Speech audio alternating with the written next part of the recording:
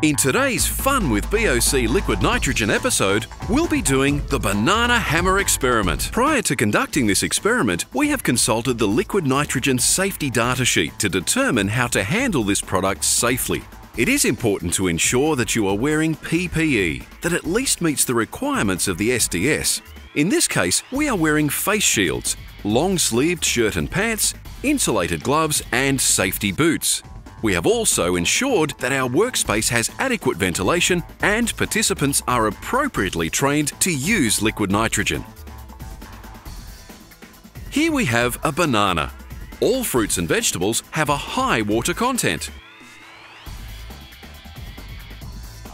We will now place the banana in liquid nitrogen.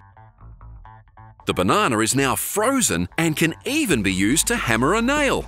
This is because the temperature of the liquid nitrogen, which is less than minus 196 degrees Celsius, is lower than 0 degrees Celsius, which is the freezing temperature of water. As the banana contains a large amount of water, the majority of the banana is now frozen. We hope you enjoyed this experiment.